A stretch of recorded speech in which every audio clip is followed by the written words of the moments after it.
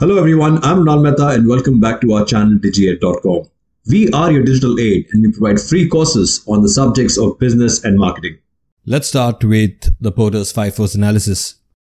The Porter's 5 Force model is used to evaluate a company's strength in the industry. This business strategy tool aids in the analysis of an industry's attractiveness. The model claims that an organization's competitive position within an environment is determined by 5 variables, or I would say forces, which are industry rivalry, threat of new players, threat of substitutes in the market, bargaining power of buyers and suppliers. Let's look at each one of them briefly, starting with the industry rivalry. The degree of competition among current players in any industry is known as industry rivalry.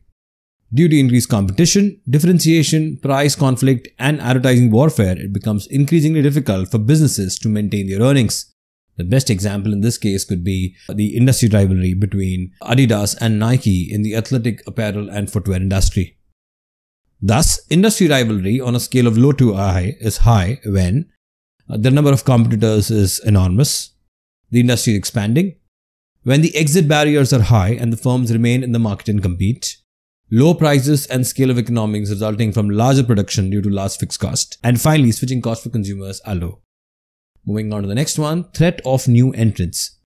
When a firm's market share is lost as a result of the entry of new players is referred to as the danger of new entrants. The industry's entry and exit hurdles are generally behind this threat. However, when the firms that are performing poorly seek to improve their performance, they face a higher risk. When the profitability and these barriers are low, it becomes simpler for businesses to enter and leave the sector. For instance, Starbucks recently entered the energy drink segment by launching BioEnergy, a ready-to-drink beverage, thus going head-on with Red Bull in that segment.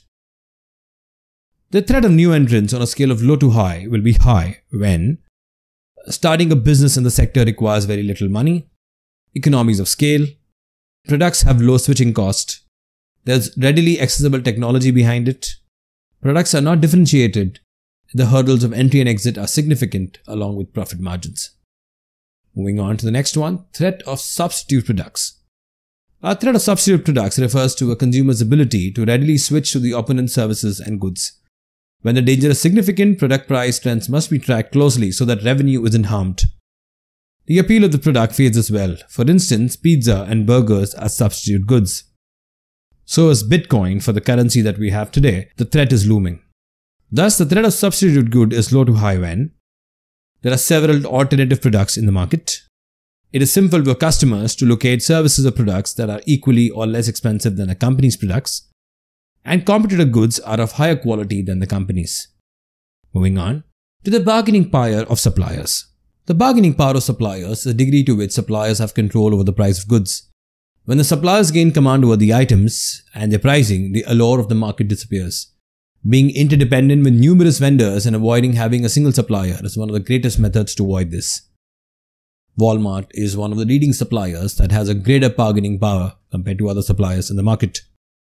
Thus, suppliers are more focused and well organized, that means the bargaining power is high. The existing products are distinct and successful. There are fewer options for alternative items in the market, and switching costs are substantial. All these 4 points would lead to greater bargaining power for suppliers. And finally, let's look at the bargaining power of buyers. The extent to which customers have control over lowering prices of items is known as their bargaining power. This situation arises due to many conditions, but the basic one remains to be the presence of a large number of buyers. Differentiated products might aid in reducing buyer bargaining power. Moving on, the bargaining power of buyers is high when multiple vendors offer comparable goods, switching costs are low, shopping expenditures are low, the product is non-differentiated, buyers buy in bulk, and finally a group of buyers looking to acquire a larger quantity of item. So that's it folks, this brings an end to the topic on Porter's 5 Force analysis. These are the list of sources and links referred to for our content in the video. Thank you and stay tuned for more videos.